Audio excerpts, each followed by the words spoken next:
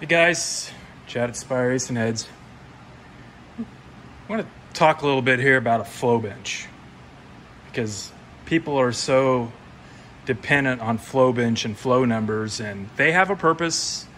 The right ones do anyway, but I want to show you how I have my SuperFlow set up. So you'll see here, see how the calibration is on the bench. So we're looking at, see the 149, the 294, the 442. If you put those numbers directly into your software, such as Flowcom or PT Black Box, your numbers are going to be wrong. The reason being, those are 25-inch numbers. So after you use that number, do your math, there's another formula you have to use to get the right numbers for your black box. So the easiest way is this. I have some PTS plates, I have some certified stainless plates, but for example, this right here is a 2.504 hole. Should flow 450. I have it set up on my bench with no fixture to flow 440.8. So if I put that on my fixture to get it to flow 440.8, the new number that I need in my bench on a 500 scale is 447.2, which is 5 CFM more than the bench. And it still doesn't read what the hole should read.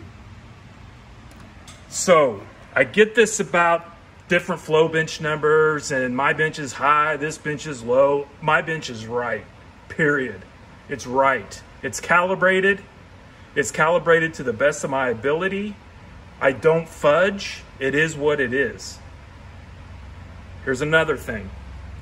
The design of the SuperFlow bench, the air comes in here, there's a flat plate, the actual orifice is at an angle. You rotate the disc, the smaller the holes. That's why the calibration is different. It's a crude hole. It's done with a hole saw. Okay? Not very precision. This is a bench my dad and I built 15 years ago that uses these same sharp plates. This right here is a 707 hole. So you can see how it's got a deflector and how the air has to go around the deflector to go through the hole, much like a new 1020. This bench reads totally different than that bench, unless I set it up proper. Is it wrong? No, it's not wrong. It sees the air different. It absolutely sees the air different. So it's going to flow different. It's going to flow different in reverse. It's going to flow different on the exhaust. This, in my opinion, is an average at best setup, but it's the industry standard.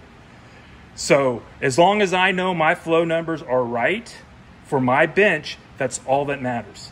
My numbers on my site are used for pipe mags, for port analyzer, for those type of programs. I will repeat, and I'll say it slowly, I don't sell flow numbers. I sell results. Full list of results on my webpage. That's what it's all about. Let's get to the flow.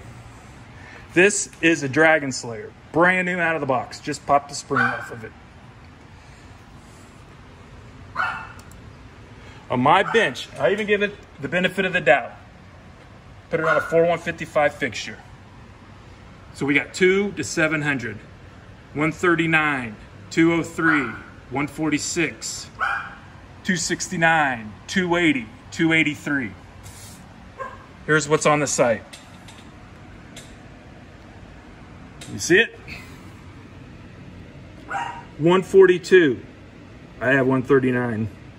212, I have 203. 260, 246. What the heck is that?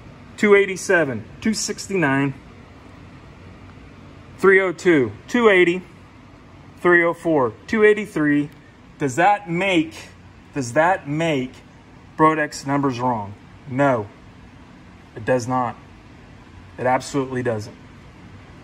It makes my bench different than their bench. And with what I use for software, I can take my flow numbers for my bench and I can tell you what you're going to make for power. Pretty simple. So advertised flow numbers. All right, that number right there.